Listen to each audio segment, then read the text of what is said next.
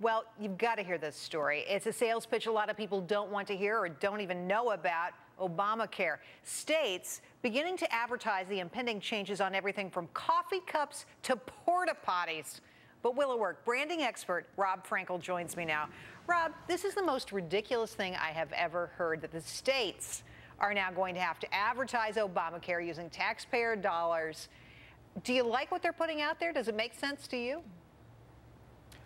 The overall idea of selling an idea is kind of what I do, so that part makes sense. What doesn't make sense to me is the way that they're doing it, because ostensibly you have 3 different ways of Obamacare working, sold by 50 different states. What is that, a permutation of 150 different ways to tell the story, and none of them are telling the right story.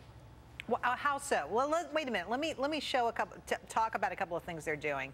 So they're putting pictures on porta potties. Listen to Oregon's ad, because this is hysterical. This is what the state of Oregon is doing.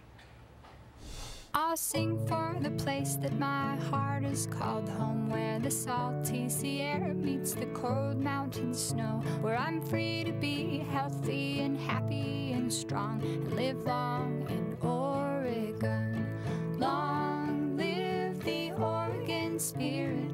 Long live the Oregon way. So now, how is that about Obamacare? I don't get it. Neither do I, and I suspect neither do any Oregonians.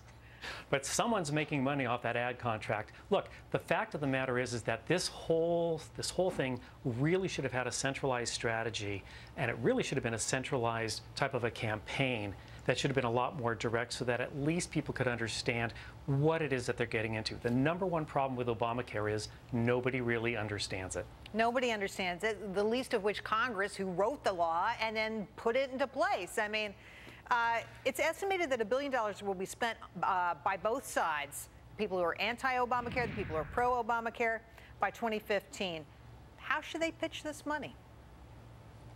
Well, hey, if they were calling me, I'll tell you what I would tell them to do, and that is I would target them directly at the youth market, because young people are really the people you want to have buy into Obamacare, because they're the high margin guys that are going to be paying for all this other stuff. But I think this country really lacks an opportunity for young people to step up. The only time you see people step up here is when there's a natural disaster. If you could convince people, hey, I ran on this ticket of change in 2007. Here's the change that you guys wanted, and here's how it works. By you guys adopting this, you're going to be able to help take care of each other and your older generation who really needs the stuff. That at least would give them a sense of productivity and purpose. Well, I admire the sentiment, but I got to tell you, it's a hard sell when it costs you more money than what you're doing this very minute. And that's what they have to sell here, is a higher price tag, particularly for those young people. Rob, thanks for coming on tonight. It's fascinating what they're doing with this, and it's going to be interesting to see if people really do sign up. But if we take your words to heart, maybe not with this message. Tough sell, a tough sell. Thank you, sir. Appreciate your time. You bet.